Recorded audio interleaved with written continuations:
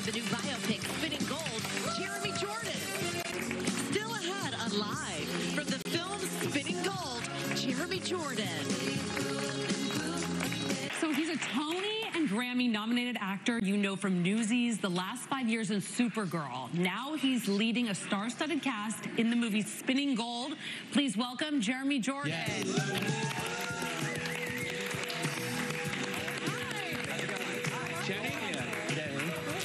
How are you, pal? Very good. How are you? Great to have you. Yeah, my have you guys pleasure. met before?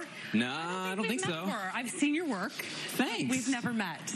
Yeah. I've just admired you from afar. Okay, well, now you can... Admire me closer. From a little closer. That's weird to say. That's weird to say. Since you were last on the show, you become a dad. Congratulations. I have, yeah. I think I was here in 2017. 17, yeah, that's right.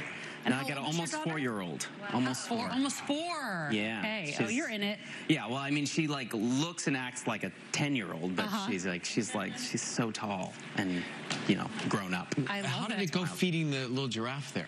Oh yeah, the picture. Yeah, she freaked out the first like 5 times, and then finally we got like a half a second of her, and she dropped it right before it got in its mouth. But okay. I would do the same thing. I don't. Yeah. If I get up close and here, you take it. They love that. There's like a great zoo out where we are in Jersey, and like you can just go up and chill with the giraffes. And they have the fun tongues. It's like they have the fun tongues, right? Indeed. That's always unexpected. They're so long and fun. I mean, animals have fun tongues, guys. That's what. They have giraffe tongue. They have the long. Yeah, they have that. It's kind of crazy. Don't tell Georgia she thinks she has the tongues longest tongue. Tongues can be fun. So, does your child have your daughter have a singing voice like you? She does. Yeah. So what does she sing? Well, right now it's, you know, all the My Little Pony movie songs. So, nice. So, and she's good. Like she's, you know, we were wondering because my wife is also a singer, and she's like, she's not even 4 yet, and she is matching pitch. She'll even like jump the octave if it gets too high. She's got it in the genes. She just knows. Yeah, she knows what to do. She's got a little bit of 2 left feet. So she got that from me, but maybe she'll grow out of that, hopefully. But yeah, she sings. It's wild. And your wife is also she's a Broadway actress as well. How did you guys meet on a show? No. I was doing Rock of Ages back a million years ago, and she was auditioning to replace the lead character, and sort of was doing research and saw a video of me, and she was with a friend who knew me, and she was like, that guy seems interesting, and maybe he can sing, and you know, and I was single, and so she reached out to me on Facebook. This was like before Twitter and Instagram.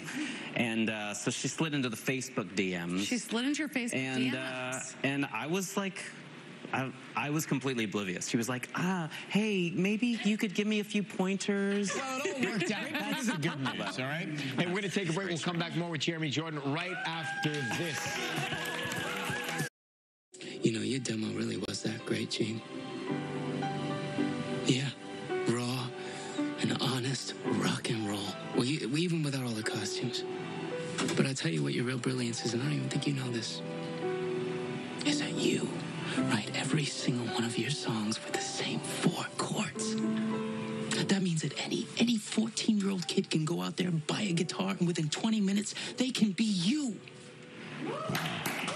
Neil Bogart there, who you're playing. Spinning Gold. So tell us about this. Interesting story. Yeah, Spinning Gold is, it's about Neil Bogart, who was the sort of founder of Casablanca Records back in the 70s, and they discovered huge acts, kind of ranging all over the place, but mostly disco, so like Donna Summer, Parliament, Village People, but they also discovered Kiss, which is that clip, and so it's kind of the story behind the creation of those artists and the people that helped put it together. It's a little bit of a sort of hidden figures in the music industry. How did you get the role? How did that happen? Yeah, it was very unconventional, and if I could get every role like this, it'd be great. But the director kind of was, the writer-director is the guy's son. So Neil, who I play, he died in the 80s, and his son made this movie, and you know, kind of waited last minute to cast his dad. He asked a Broadway producer friend of his, you know, give me someone from Broadway, because I need that energy. Because this guy was like a perpetual motion machine. He was just always a showman. Right, he was always on. And he gave him my name, and he saw some videos, and he instantly sort of connected and was like, is the right energy for my dad. And then he like tenaciously pursued me. And like the next day he was like, I was like meeting with him, and he was telling me all about it, and it was like great. And then it just sort of fell into place. Did you feel a little bit of pressure because of that?